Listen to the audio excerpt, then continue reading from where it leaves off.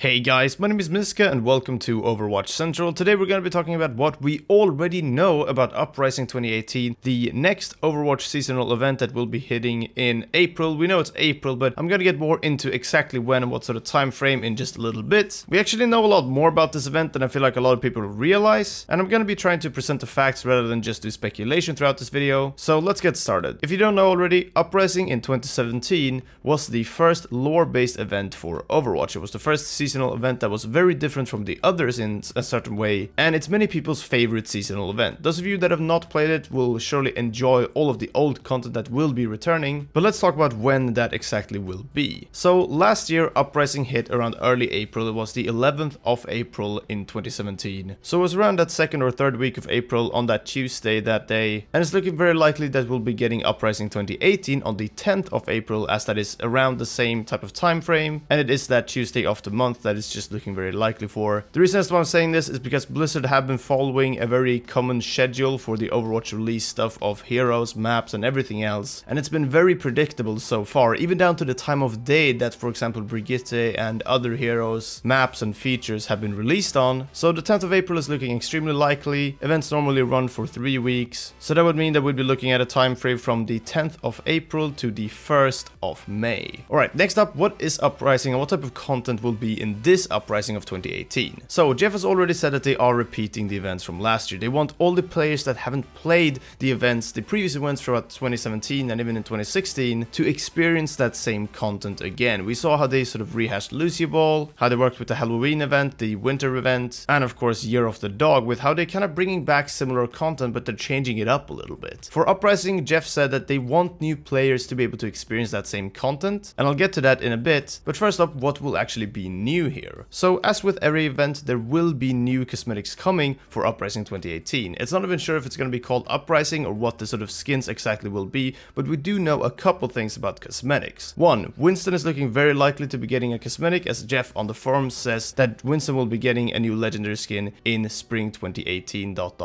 as you can see right here. And the interesting thing about Uprising last year was that we saw a lot of skins that we'd kind of seen in comics here and there. We'd seen Blackwatch Genji before, I believe, but point is that there are a lot of skins at this point that we've kind of seen in comics, or at least ways that the characters are dressing in comics that would work very well as skins for this Uprising event. We also know that Moira and Doomfist already had Uprising voice lines from way back when. I can't actually seem to find them, but it was confirmed in several places, and obviously those guys will be at least getting the basic spray and voice lines and so on. If you look at which heroes have gotten skins recently from events and which ones have not, you can also see that it's fairly likely that heroes like Moira and Doomfist will actually be getting skins, which fits well into that same way of thinking as well. And please, Blizzard, give us this Doomfist tuxedo once and for all, please. And other than that, we don't really know exactly what type of cosmetics we'll be seeing. That's essentially all we know. We can speculate, but yeah, that's about all the info we have. Next up as well, similar to the content and the setting, the, of course, game mode. So the game mode will depend on the setting of this next Uprising event, of course. They will surely bring back the King's Row mode and that way of playing, and probably that exact type of game mode, maybe improved and tweaked in a little bit, but it just seems like that will be a very good way of bringing the players that haven't played the previous Uprising the same event for them to play it. There was a leaderboard and kind of a ranked mode in that way already, where the fastest times to finish it on different difficulties would show up on a sort of top 500 style of leaderboard, so that will no doubt already be in there, but that means that you can't really do what you did with Lucio Ball, which was make Lucio Ball a ranked Lucio Ball season. So instead, what I hope that they do is that they kind of bring a little bit of an additional mode. Now, what we know in terms of setting is only really two things released by Blizzard. First off, the recent mention of Reaper lore from Jeff Kaplan. Reaper is kind of a main pillar of the Overwatch story, and expanding his sort of storyline and everything around Reaper would make sense, because that would kind of propel the Overwatch story forward, and that's something that a lot of people have been wanting for a long time. And of course, on top of this as well, we had the whole Emmer after action report thing, that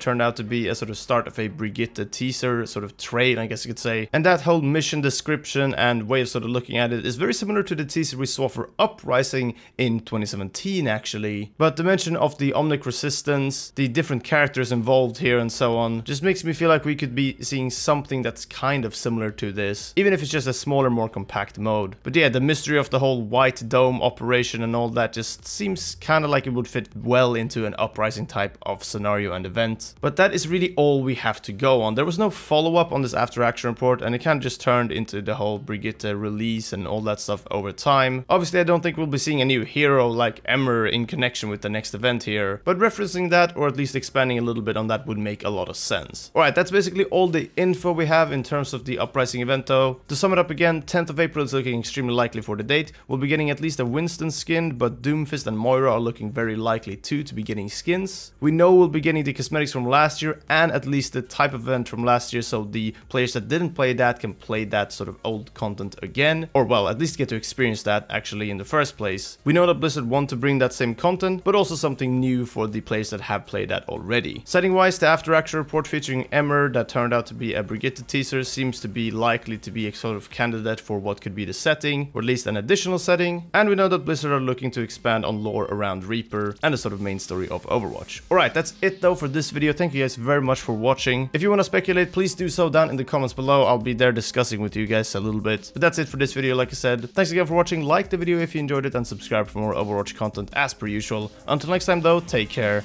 and we'll see you then.